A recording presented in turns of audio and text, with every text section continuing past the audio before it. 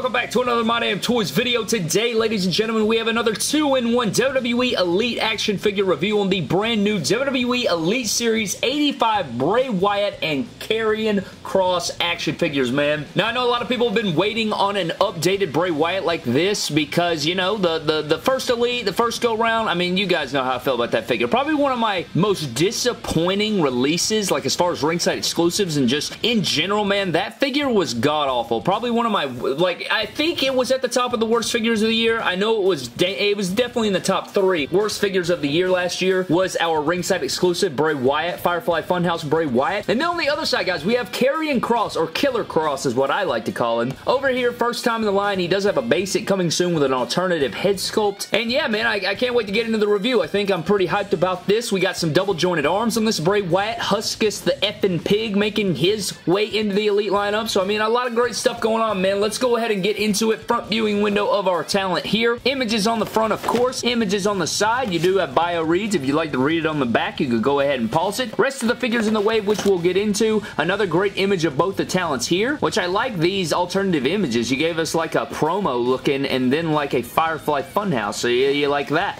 If you guys would like to grab these, you can go over to Ringside Collectibles, WrestlingFigures.com. Use promo code MDTOYS to save yourselves 10% when shopping over there. That way you can save yourself some money as well as grab some great figures, especially these brand new Elite 85 ones. But with that all said and done, guys, let's shut the hell up and dive into Elite 85 Bray Wyatt and Killer Kross and see what the hell they're about. So here is Wyatt and Kross out of their packaging. Guys, I'm liking what we got going on. I spent the time, alright? I went through the strategic strategy of posing these guys around, finding out what the hell these guys are all about, and I'm liking what I'm seeing so far. We're going to dive into all the details and what I like, don't like, all the Chris and Crosses, not you. And we're going to get into everything, guys. I think we got some, we may have something special going on here, young man. So what we're going to do is run through Bray Wyatt's accessories and Bray Wyatt, then we're going to run it back and take a closer look at Kross's accessories and Kross himself. So let's shut the hell up and get into it. So for both of these guys, you actually don't get a ton of accessories, man. The main accessory that you get with Bray Wyatt is going to be Huskus the pig. Like, we got the stuff going on in the face. You got a nice sculpt going on right here. Got the shoes, muscle tee, shorts, sweatbands. I mean, he's looking pretty good. He also has a spot in the back for Bray Wyatt's hand. Now, if you wanted to plug this onto the figure, you will unplug one of the hands like so, and then you will place Huskus on there like an interchangeable hand, and then he can operate like a puppet there. So that is how you would put him onto Bray Wyatt's hand. You'll have to remove Bray Wyatt's hand and shove him up in there. So there you go. That is how you operate Huskus the pig. Now outside of Huskus the pig, we also get interchangeable hands. We get our waving hands or you can't see me hands like we've seen with John Cena. We get some beautiful mic holding hands which are just should come with every figure known to man that Mattel ever releases for wrestling figures. Give them mic holding hands, man. Can't speak to the audience without a mic. And then he also comes with his her heel hands, but it is the prayer style hands or the flat hands or the waving hands or the, you get the point. But that's pretty much it for Bray Wyatt's accessories, man. Not a ton of stuff going on with it, but I think everything we got here is necessary. So getting into Bray Wyatt himself, guys, starting out at the head sculpt, we have seen this head sculpt multiple times. We saw it on his basic, and we saw it on his ringside exclusive Elite. I like this head sculpt. I don't have a problem with this head sculpt. I think it looks great. Would I have liked to seen like a wide-eyed or like a new head sculpt? Absolutely. Maybe an interchangeable head sculpt, but overall what we're getting here I actually enjoy a lot. Going down into the torso, now this is what we should have gotten with our ringside exclusive Bray Wyatt. You actually have the collar sculpted on here. Now, I will say the sweater color isn't accurate. I can't recall him wearing like this maroon color. It is on the back of the packaging, so I guess he has worn like a maroon style or a maroon colored sweater. But I think, again, we're still missing our like iconic Bray Wyatt Firefly Funhouse look. The ringside exclusive wasn't right. The basic was right, but it was a basic figure. This one could have been perfect, but the red is not the accurate color. And then when you get down into these pants, they look, why are they orange, you know? I think like multiple sources have confirmed that Firefly Funhouse Bray Wyatt has never worn these orange pants on television. I do like this sculpt. I think these pants are fantastic. I would have liked to seen maybe like the sweater like sculpt, like have an end to the sculpt. Like it either should have been at the lower part of this torso, got a little scuffage on the lower torso, or we should have gotten like a belt accessory that goes around here. That way it looks like it's tucked in or something. I know he doesn't tuck the sweater sweater in, which is why I think, like, maybe you could have, like, even added a, like a belt of the end of the sweater. Like, here I have the basic for comparison. So, like, you guys can see where the sweater ends right here. If they would have, like, cut that off at the waist and had that as the belt instead of sculpting an actual belt, that would have been pretty cool. But, you know, it is what it is. It's not the biggest deal. It just looks a bit plain Jane from shirt into the crotch piece.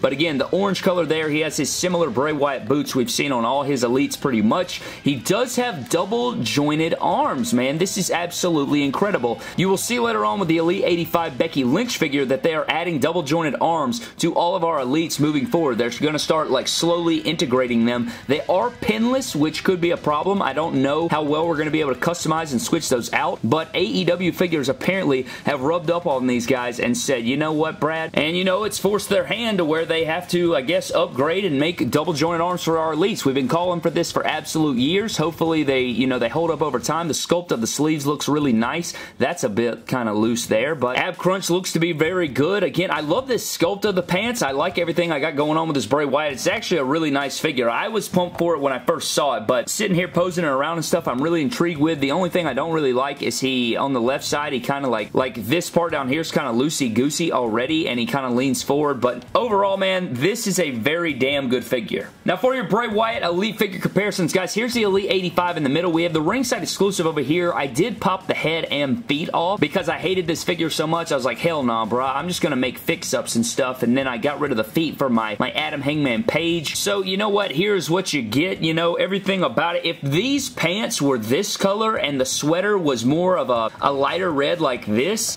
figure would be very damn good. I still think it's very damn good, but it would be more accurate and it would look really good. Like, Jesus, man, if this was the right color, it would be so much better. But this figure right here crushes this figure over here, and it's not even close. Like, no doubt about it, the Elite 85 I would grab over the ringside exclusive. The only reason you'd buy the ringside exclusive is if you want all the puppets and you wanted the background, you know, the little Firefly Funhouse background that they give you. But overall, man, I really am enjoying this Bray Wyatt. If you guys would like to see a articulation standpoint, he is on a ball joint here as always. Head gets a little bit tight right there. He has a pretty good ab crunch and back. Like, the back is really, really good there. His shoulders can go out and rotate all around. He does get the bicep swivel. The double jointed hands or arms are super great. I think they're great. He can do everything. Talk on the phone. He can do all the things that you love to see. He can waist swivel. He can do the splitsies because he is on ball joints. He can kick far pretty good. He can't kick back as much because of the butt cheek flap. He does have the double jointed knees. He has the upper thigh cut. He has some feet rotation as well as some ankle pivot. Not the best pivot ever, but it is there. It's better than most of the women figures, or actually all of them in that regard. And yeah,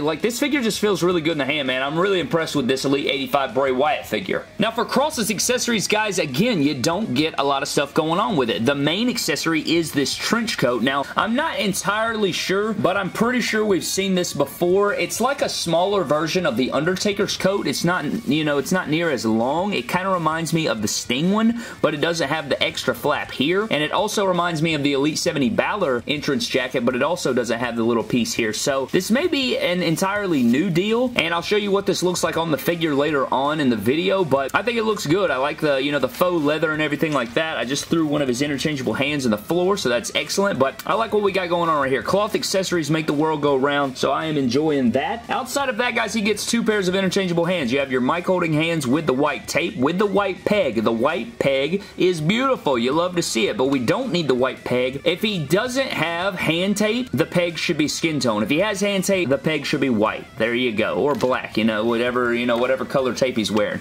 Outside of that, he also has fists that have tape on it as well. So that is it for Kross's accessories, man. Not a ton of stuff going on here. So let's move on to the figure itself. Now, getting into Kross, guys, I actually like this a lot. I like the head sculpt. I think it looks just like him. I like the formula that they chose for him. Maybe the arms are a little bit too big, but I don't think it's the biggest deal. I still like them. I think the formula works. The tattoos look really, really great. They did give him the Cesaro / big cast torso going on. Really like that. All of his tattoos look really, really good. You do get a little bit of tattoo run over on the wrist right there, but overall looks good. Back tattoos look good. Black trunks, white wrist tape. It does have Kross right there. A little bit of a misalignment. Not the biggest deal ever. He's on ball joints, which I did not expect, so that is actually crazy. I thought for sure he would not be on ball joints, but they did give him ball joints, man. Pretty shocked. You know, you learn something new every single day here. Going down into the lower legs. Now, this is where it's very weird to me. They gave him, like, normal lower legs, like as if he had, like, regular wrestling boots, like Kurt Angle or Cody Rhodes or something like that. But they gave him the very long kick pads. Like, these are AJ Styles kick pads. They're not the Johnny Gargano syndrome. They're not anything crazy. They are regular black kick pads with regular lower legs to give him that extra boost in height, but it just looks awkward to me. I don't know about you guys, but it looks weird, so I am going to give, you know, this guy some surgery, simply because I just think it looks a bit off. I don't know really how to describe it, but it's a great figure, but it's just kind of plain Jane because it is Killer Kross, but I think it does look like him, you know. I look at this figure and I think Karrion Kross. I think the likeness is there. All the parts feel good. It feels good in the hand. He can pose around really good and all that good stuff, so you shouldn't have any problems with this Kross figure, man. Really good stuff. Really great job by Mattel. Now, I don't have a Scarlett Basic to compare this guy to. You know, we haven't gotten that figure just yet, or at least I haven't. So here is the Kross up next to Finn Balor, and there's a little height comparison right there. You know, he's supposed to be 6'4". I think Finn Balor is 5'11" or 6 foot, so, you know, it works out pretty good. He may be a little bit too tall. Not the biggest issue in the world. And then if you compare him to Bray Wyatt, who's supposed to be 6'3", he is just a little bit taller there. This is more of like probably 6'5" in real life. Not the biggest deal again, but we'll see what happens when we switch out those parts. We'll see if his height is, you know, truly affected to a big degree, or if it's not that big of a deal. We'll find out together, especially when we do surgery and stuff. I could always switch it back, but that does it for your Karrion Kross comparisons. And I think that about wraps up our Elite Series 85 Bray Wyatt and Karrion Kross, guys. What are you doing? Psych, you can be there. You can be there. Overall, man, thoughts on both of these are great. Like, I think these guys are going to finish really high in our Elite set ranking when we get there. I think both of them are very impressive figures. I think we're steadily getting better set by set. I think the Bray Wyatt is a definite upgrade over the ringside exclusive. If you can get the ringside exclusive puppets and background without getting the figure, I would do that. Like, 100% do that, because that's the only reason you should buy. The Karrion Kross is very good. I would recommend both of these guys. I think they're both really good figures. While I'm not even a Karrion Kross fan. I'm really not. I don't really see the appeal. However, I know a lot of people like him, and his figure kicks ass. So there you go. If you guys would like to grab these, you can go over to Ringside Collectibles, WrestlingFigures.com. Use promo code MDTOYS to save yourselves 10% when shopping over there. You know, never forget the code, man. Always use the code to save that money so that you can buy other figures with that extra money that you save. But that pretty much does it for this 2-in-1 review, guys. Thank you so very much. I had to wait on my full set to come in today. That is why I was uploading this late instead of earlier in the day. Tomorrow's review will go up earlier, however. But before we get out of here, guys, let's get into our random shout out. And this shout out is going to go to Hyper Productions, who says, MDT cries about big knee pads. Also MDT cries about small knee pads. Mattel, come on, Brad, make up your mind. And he's referring to our video yesterday on the Jeff Hardy and Triple H where I referred to the small knee pads, but I wasn't crying about the knee pads. I was more of just saying, like, I was just saying that they weren't accurate even though they allow for more articulation. I don't care either way because I'm going to switch them, you know what I'm saying? So it doesn't really matter. But I also thought that was funny that he decided to say that, and apparently everybody else did too, so I thought that was great. But huge shout out to Hyper Productions for that, man. But I'm getting the hell out of here, guys. Thank you so very much for watching. I hope you guys did enjoy. Subscribe to the channel. Follow me on Instagram and Twitter, MyDamnToys, and I will see you guys in the next video. Thank you. And don't cross the line, you jackass. You crossed the line. I've been